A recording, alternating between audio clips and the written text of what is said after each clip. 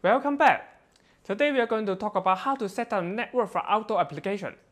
Recently we received an inquiry from one customer. He needs to set up some camera and outdoor access point around the swimming pool and the rest area in the hotel. He can just wire the Ethernet cable like K5E, K6 from the PoE switch to each of these setup spots. But some of the spots need long run. As we know, the PoE or TCP/IP network is limited to about 300 feet. So that means he needs to daisy chain the PoE standard to repeat the PoE or data network. It looks quite messy. He's looking for optional solution. One of the possible solutions is a fiber optic cable. First, let's just move the whiteboard and see what is the real situation he's dealing with now. If you are getting difficult with your project, please feel free to contact us. We may be able to help. This is the case. The client needs to install 3 cameras around the swimming pool, plus the Wi-Fi coverage. And there are also some cameras need to be installed in the rest area with the Wi-Fi coverage. So the customer can still have Wi-Fi access when they stay in these 2 areas. There's about 500 feet between the swimming pool and the hotel. It's about 450 feet from the rest area to the hotel. If you just use the K5E or K6 Ethernet cable, you need to have some kind of extension solution like the PoE standard, because the PoE or TCP/IP network is limited to about 300 feet. So eventually he will have a lot of PoE standard plus the cable. That's the reason why he's looking for the optional solution. We can use the fiber optic cable from setting the link from the hotel to these 2 areas. Now let's move the workshop and see what is the equipment he needs to complete the system setup.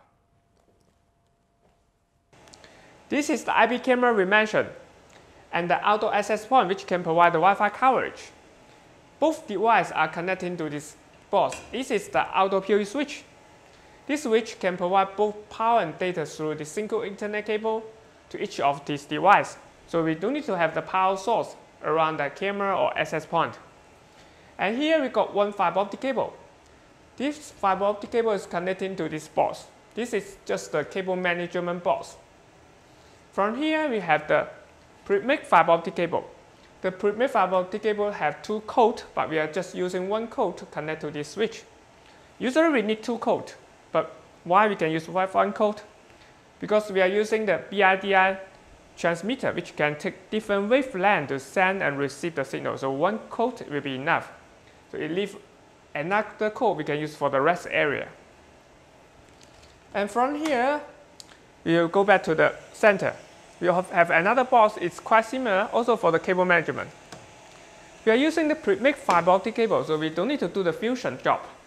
The terminal the connector has been made in the factory, simply just plug and play it.